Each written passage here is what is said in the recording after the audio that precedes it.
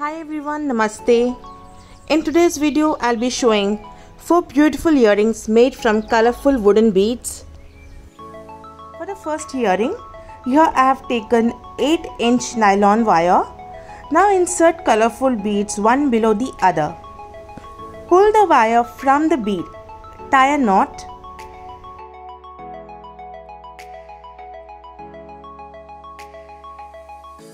To secure the bead, tie another knot.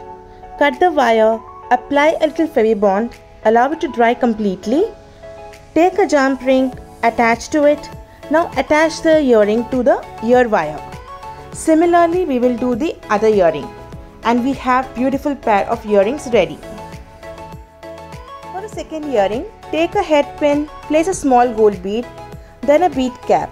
Now place a brown wooden bead. Then a bead cap, a golden bead. Repeat the process once again and make a curve from the top with the help of a plier. Take a ear wire and attach it to it. Similarly, we will do the other earring and we have a second pair of beautiful earrings ready. For the third earring, here I'll be taking a combination of green and yellow color wooden beads. Take a head pin, place a bead cap, then a green color bead, a yellow color bead, green and then a yellow. Make a curve from the top. Take another head pin and continue the same process. Once both the strands are ready, keep them aside. Take a hoop ring, straighten from the top.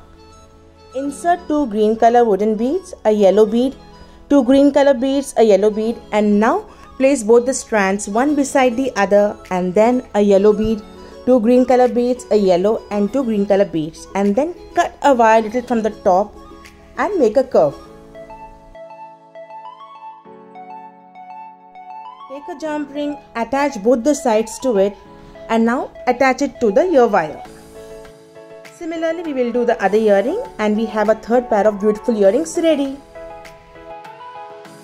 For the fourth earring, take a head pin, insert a small golden bead, then a cream color oval wooden bead. Apply a little Fevibond and then insert a small golden bead. Take another head pin and continue the same process. Cut the top a little with the help of a plier and make a curve.